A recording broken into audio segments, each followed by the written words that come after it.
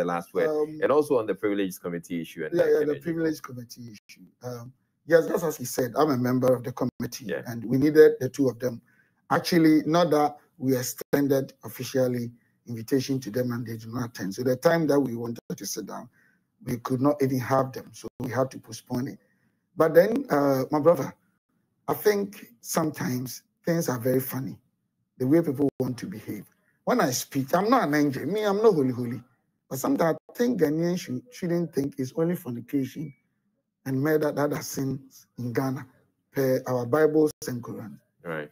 Look, the Standing Order 28 actually stipulates what constitutes Privileged Committee handling such issues. Okay. And I'm coming. Let me land with this. And I want you to go and read. Actions or whatever, or omissions which impede Parliament in its functions, or officer or member of Parliament in discharge of its duties, you come to a code of conduct 2. It specifies that somebody's private life cannot constitute these things. So now that I'm here, if I have issues with you and I even threaten you, what has it got to do with Parliament? What has it? And the civil action could be taken. I'm not saying what Kennedy did was right or wrong, but we have to be very serious in our country, especially when it has to deal with certain levels and positions. Rather, if I misbehave towards you, I threaten you, I could be taken to court, civil case, no problem. It's a bad behavior. But what has that got to do with Parliament? Then people who are fighting their wives on the street, being slapped and slapping back, should be pulled by the Privileges Committee. So the issue is it brings Parliament into disrepute. So then everybody will be brought.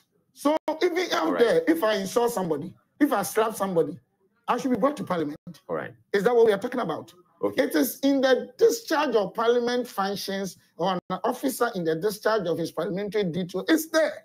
Okay. I'm not saying what Kennedy did was wrong or right. I'm not talking about that. All right. But I think as a people, we need to be more serious and sometimes reduce the antagonism because of politics. Once we do that, we create platforms.